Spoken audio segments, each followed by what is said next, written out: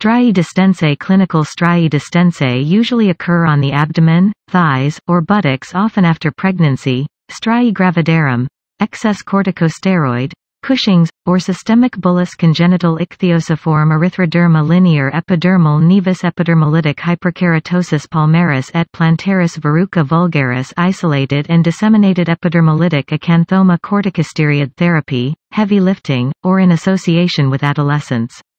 They present as red linear bands of thin, atrophic skin which over time become purple, and then white. The histology is characterized by a thin epidermis and dermis. Collagen bundles are thin and lie parallel to the skin surface in the upper dermis, resembling a scar.